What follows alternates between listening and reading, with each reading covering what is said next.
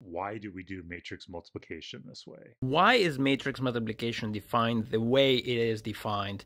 So the way it is defined, this 15 comes from multiplying this row by this column. So 3 times 5 plus 6 times 0, that's 15.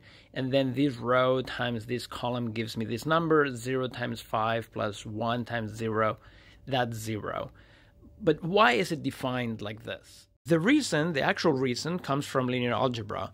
A matrix is shorthand for a linear map, a function from R2 to R2 that is sending vectors AB to the vector that is this matrix times that vector. So it's sending AB to the vector with coordinates 5A plus 4B and 2B. Similarly, that matrix is shorthand for a function G that is sending vectors CD to this vector 3C plus 6D and D. So the question is, what happens if we compose those two functions, first F and then G?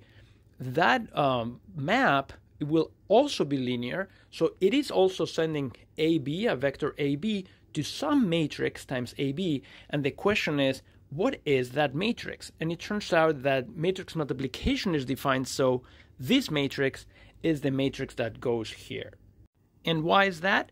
Well, if a linear map is given by this matrix, what that means is that the image of 1, 0 through that map is the first column vector, and the image of 0, 1 of the second canonical vector is the second column vector of the matrix. So if I want to find out what is the matrix of this map, of this composition, then, well, that will be the first column will be the image of 1, 0 through the composition, and the second column will be the image of 0, 1 through the composition. So we can compute those and see what those need to be. The image of 1, 0 will be, well, we first apply F, so it will be this matrix times 1, 0. That is the first column of my matrix, so that is just that. And now to apply G to that, I multiply by this matrix, 3, 6, 0, 1, to that vector.